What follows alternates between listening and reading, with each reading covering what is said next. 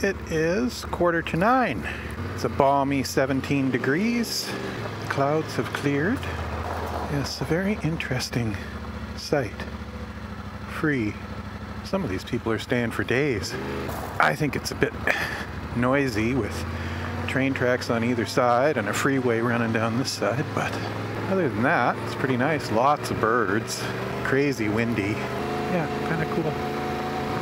So I'm headed towards Portland.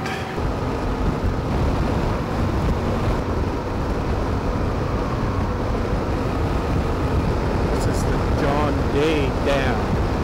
I've gone over 90,000 kilometers on this fabulous bike, Faith. Her name is...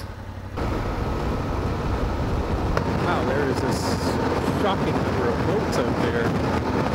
Fishermen, I'm guessing.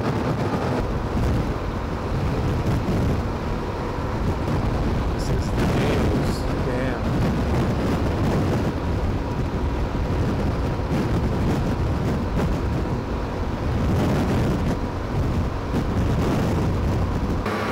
The phone was not charging, which means phone, earbuds, cameras, everything. So yeah, a bit of a problem. It turns out it's the wiring going to the little USB, not the USB itself. Leaving the Dalles, heading towards Portland again. I came off to see a Discovery Center, and I seem to be on some sort of historic highway, which is nicer than the freeway.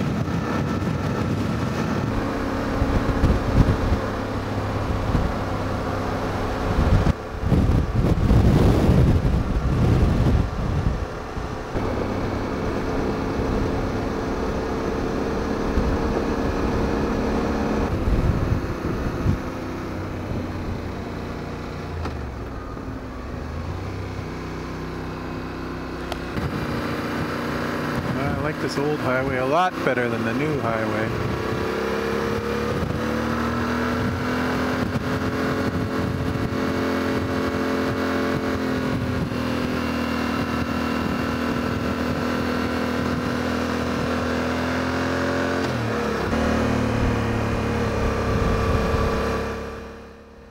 The 1948 Columbia River flood impacted large portions of the Columbia River watershed, including the Portland area, eastern Washington, northeastern Oregon, Idaho Panhandle, northwestern Montana, and southeastern British Columbia. Above average snowfall in the mountains of the Columbia River watershed during the winter of 1947-48 were followed by heavy rains, causing the Columbia and its tributaries to rise, reaching 8 feet above flood stage in the Portland area by May 25th.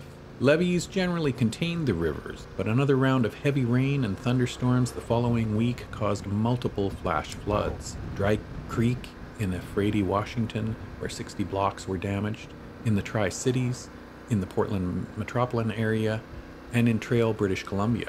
A 1949 estimate stated property damage reached $102.7 million in 1949 dollars. 250,000 acres of farmland were flooded, 20,000 acres of land were damaged or destroyed, and at least 16 people died.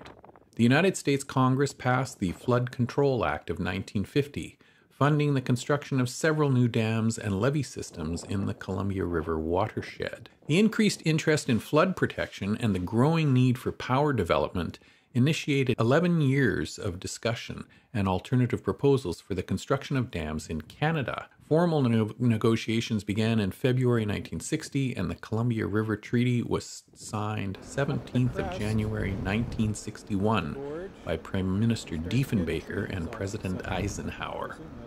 And sorry, Donald Trump, still no mention of water for California.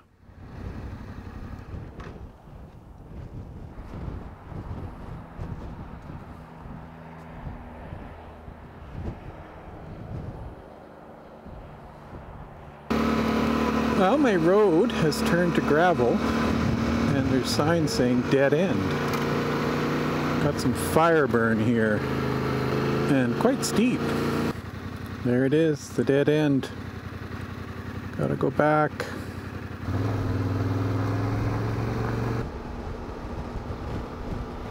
This little town is called Cascade Locks. The town of Cascade Locks got its name from the set of locks built to allow navigation around the Cascades Rapids.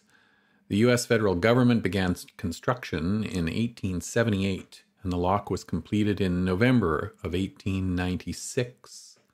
The locks and the rapids were mostly submerged in 1938 by the Bonneville Lock and Dam.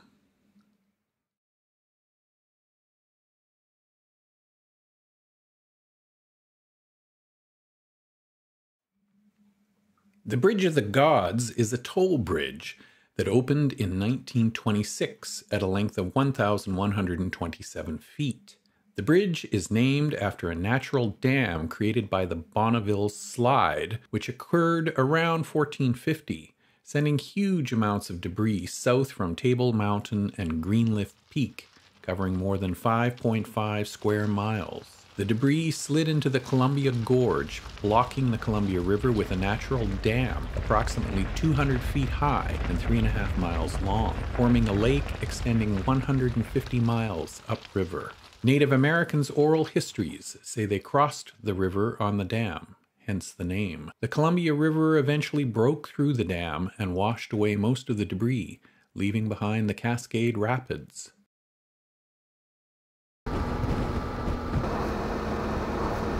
This is the 205 north-south.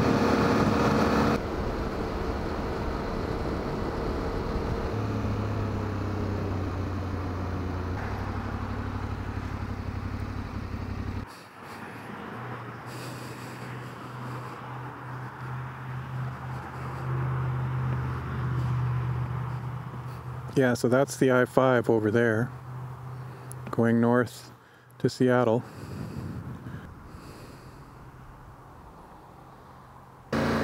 These are the Vanport wetlands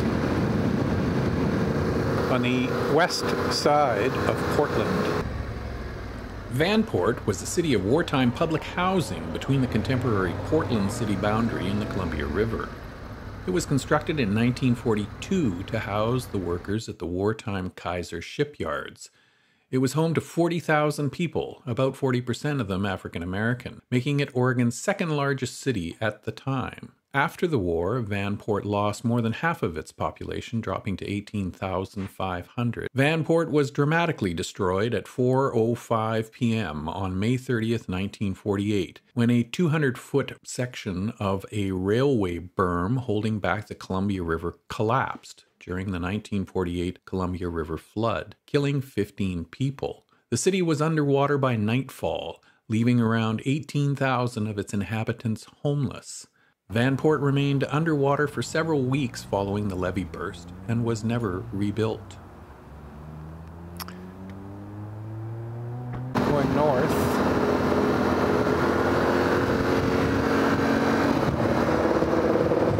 on the north side of the river is the city of Vancouver, Washington.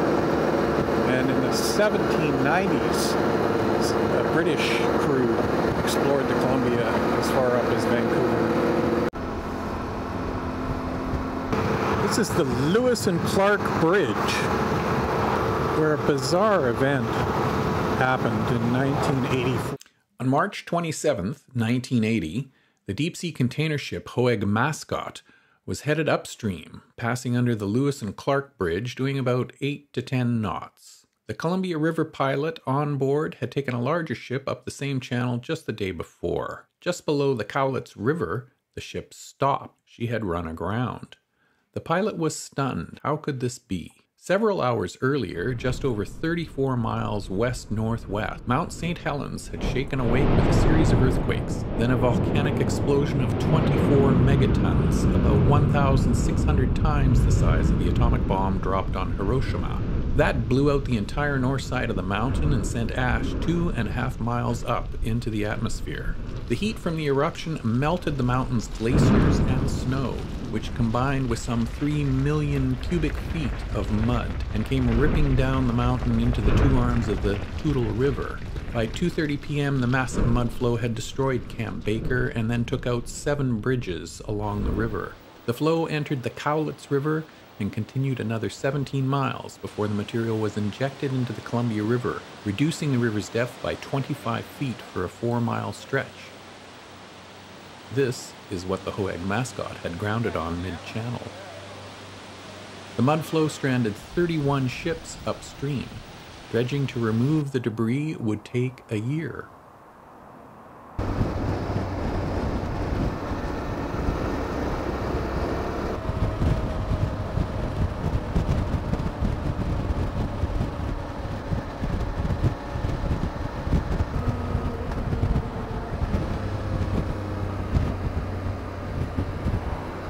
This is Astoria. It is one of the oldest towns on the Pacific coast. Older than Seattle, older than San Francisco.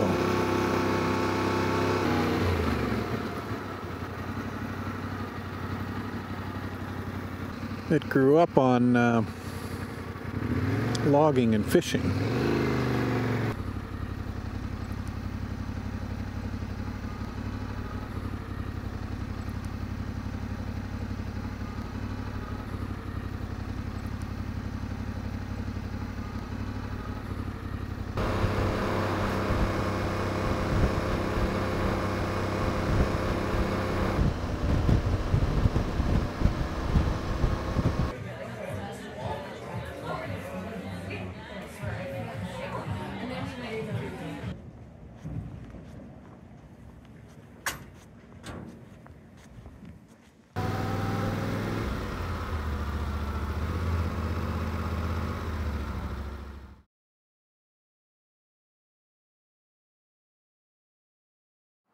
$7:15 and I'm leaving Astoria. Gotta go across this bridge first of all.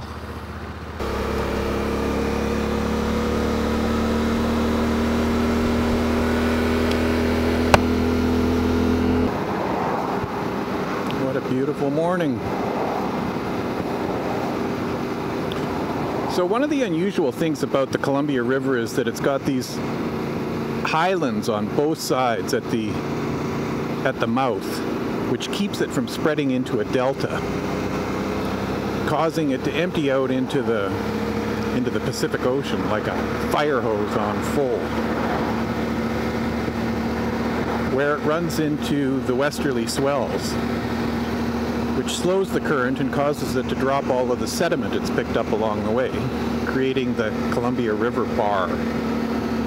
And that bar is shallow, which causes the ocean swells to pack up, and the current makes it steeper and shorter waves, which creates a very nasty sea at the mouth of the Columbia. It's kind of notorious worldwide. The first documented European discovery of the Columbia River occurred when Bruno de Esetta sighted the river's mouth in 1775, but did not try to enter it. 17 years later, in May of 1792, the private American ship Columbia Rediviva, under Captain Robert Gray from Boston, became the first non-indigenous vessel to enter the river. They ventured 11 miles in from the bar to modern-day Gray's Point, north of Astoria.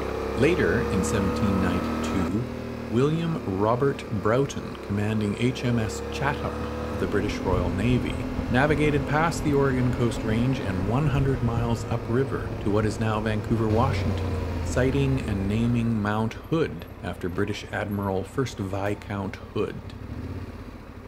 Since 1792, approximately 2,000 large ships have sunk in and around the Columbia Bar.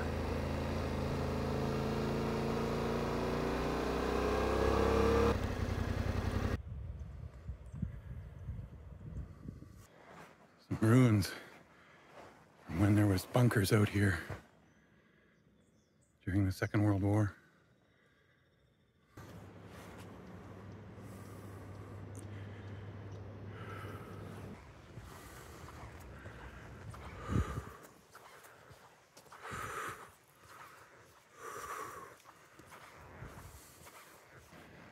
This is Cape Disappointment. the end of the Columbia River. The Columbia River bar is right in front of us.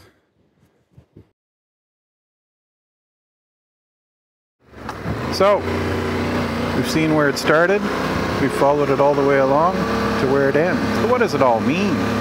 From the beginning, it has meant food, millions of fish for First Nations and settlers. And it has been transportation by canoe, by steamboat, and then providing routes for railroads to run along and highways. And it's caused great damage with its massive floods, provoking the Columbia River Treaty, which controlled that flood damage and created an opportunity for British Columbia to create massive hydroelectric power, which is really the basis of British Columbia's modern industry. And through the Columbia River Treaty, it improved relations between Canada and the United States and continues to provide a big source of revenue for BC. So yeah, it's a pretty amazing river, pretty amazing thing to see and to understand some of its history. 3,505 kilometers total. 2,000 of that was on the river.